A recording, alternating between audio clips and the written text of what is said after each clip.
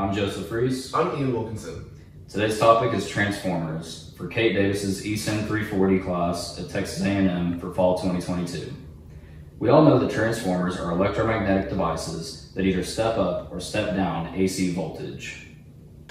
Transformers are all around us. We see them on light poles, next to buildings, in subdivisions, and so many other places.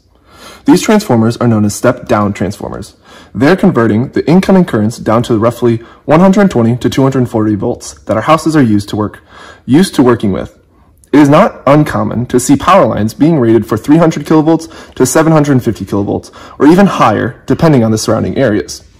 We can see smaller versions of a step-down transformers even in our phones, computer, or different electronic chargers. You probably noticed that after some time, your charger will begin to heat up.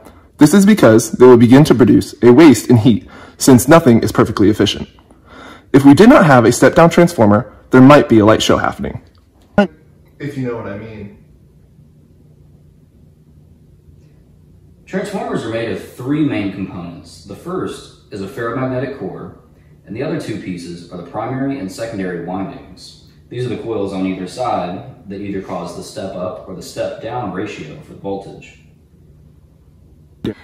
A step-down transformer is going to have two sets of coils, where the primary electrical voltage that is coming in is going to have a set amount, and then the secondary, where the output will be set to a designated amount of turns so that it reduces the output voltage to the appropriate amount. For example, if the primary had 100 coils and the secondary had 50 coils, the voltage would be half the size of the primary output. I digress. Now to progress. This would obviously be the opposite for when we are working with the other type of transformer, known as the step-up transformer. There will be more turns on the secondary coil than there would be on the primary, so that the output voltage is increased.